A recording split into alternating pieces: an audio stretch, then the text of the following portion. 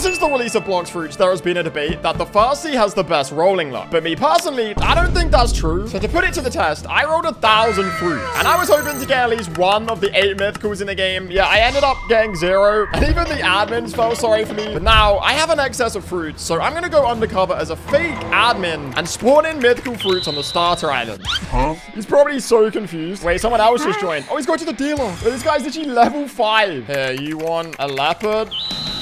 Oh, no, he stole it. Bro, this guy just stole it. That's crazy. I wasn't going to let that slide, so I just spawned in more fruits. So for my final surprise, you guys need to subscribe right now. I'm taking them over to the Sky Islands. We're doing /fruit rain. Bro, they're starting to rain fruits. Oh, there's a doe fruit. There's a leopard.